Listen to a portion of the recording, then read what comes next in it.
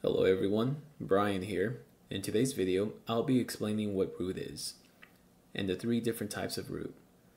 There tends to be some confusion with newcomers when it comes to understanding root. So my hope in this video is to help better understand root. As I just mentioned, there are three types of root on a Linux system. We have a root user account, the root directory, and the root home directory. First, we'll discuss the root user. So what is the root user? Root is an account on a Linux machine, and it is the most powerful account providing access to all commands and files. The root user can pretty much do whatever they want and access to everything on the computer. They can install software, manipulate system configurations, delete important files, and perform other administrative tasks that ordinary users cannot accomplish. It has so much power, using the root account requires caution because it has the potential to cause irreparable damage if used recklessly. It's like being the captain of a spaceship. You have the keys to everything, but you need to be careful not to crash. One small adjustment can make the whole ship to malfunction. The same holds true for Linux. Thus, it's imperative to deploy root privileges and employ them solely when necessary for system management, maintenance, or troubleshooting. It's often represented by the pound symbol. Now, I'm going to demonstrate how to log in as a root user via Rocky Linux. The two most common ways to log in as root are direct login and switching users within the terminal. I'll be showing you how to log in as root within the initial login screen. To directly log in as root, click on Not Listed. Then, type in root as the username. Finally, type in your root password and hit enter. And we're now logged in as root. And we can confirm this in two ways. Open up your terminal. Within the bracket, on the left-hand side of the @ symbol, the username will always be printed here.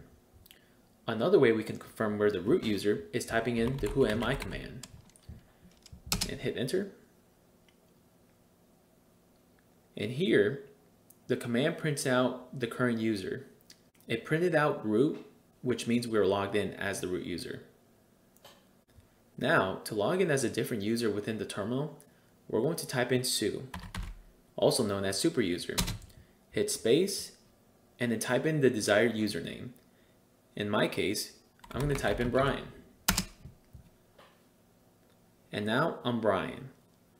And we can confirm this again with using the whoami command or by simply looking at the bracket here on the left-hand side. Hit enter, and I'm Brian. Now we're logged in as a non-root user, and I want to become the root user. In a Rocky, CentOS, or Red Hat distro, the command we would execute to log in as root is su space dash and hit enter. It will prompt you to type in the password. Type in the password, your root password, and then hit enter. And we are now logged in as root.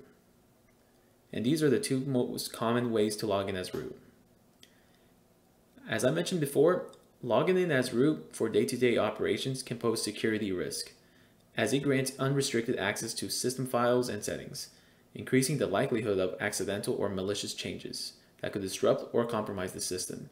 So don't use root for your day-to-day operations. Next, we have the root directory. This is the very first directory in a Linux system. The root directory is like the starting point or a main folder. Basically, it's the very top of the file system and everything else is organized beneath it.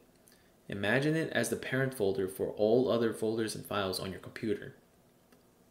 When you see a /, as you see here in my visual, this represents the root directory, and it means you're starting from the very top of the Linux system. So let me show you how to get there on the terminal. Alright, we're back at the terminal, but this time we're logged in as an ordinary user, Brian. So let's run pwd to show our current location, and I should be, in the Brian directory. Now, I want to get to the root directory, and we get there by simply typing in cd space / hit enter, and let's run pwd again. And as you can see, we're in the root directory, the very top of the Linux system. So regardless of your current location in the file system, running the cd/command will always take you to the root directory, no matter what. So let me show you here. If we type in ls, let's go to cd boot, ls again, let's go to loader, ls, entries. Now, this user should not have access to entries, so if we were to type in entries, hit enter, yep, permission denied, that's okay. Now, I just want to show you our print working directory. Okay, we're within the loader directory. Now, if I were to type in cd/ and hit enter, and hit pwd, we're now in the root directory. So what I want you to get out of this section of the video is root directory is the main base of the Linux file system. And one can easily get there by using the cd/ command, no matter where they're located in the system. Finally, we have our last root type, root home directory. The root has a directory located in /root, which is called root home directory, or we can just call it root home. It's a personal space for the root user. Each user on a Linux machine has their own directory to store their files and folders.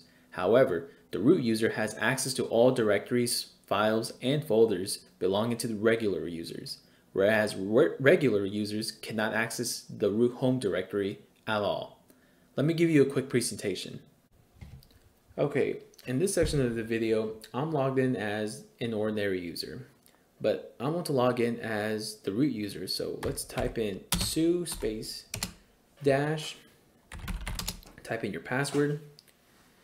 Once you're logged in as the root user, let's go to the root directory. Now type in cd/, hit enter. And if you just want to confirm that you're in the root directory, just hit pwd. And as you can see, we are in the root directory. Now list the contents of this directory. And we want to go into the root home directory. Moving forward, I'm just going to refer to this as root home. So we're going to go into root home by typing cd root, hit enter, and we can confirm that we're in it by hitting pwd. Now we're in root home. So this is pretty much the root user's private room. The root user can store important settings and files in this directory, just like how you can keep your toys or favorite things in your own room. Same concept applies here. By default, only the root user can access this special folder. Now, I'm going to log in as Brian by logging out of root. And here we're back at Brian. Now I should be back in the Brian directory here. If I were to hit pwd, yep, this confirms I'm in the Brian directory. So let's just go back to the root home. Not the root home, the root directory. List the contents of root directory, and now we're going to root home. And a message popped up saying permission denied. I don't have access to it. Now, root users have the capability to modify access to the root home directory for ordinary users like Brian here. But beware, this can potentially lead to security vulnerabilities. So my advice to you is only grant permissions to ordinary users when they need to perform their specific tasks and no more. And that will conclude for today's video. Feel free to leave a feedback, questions, or concerns in the comment section below. If you found this video helpful, consider dropping a like and subscribe. Thank you for watching and have a great day.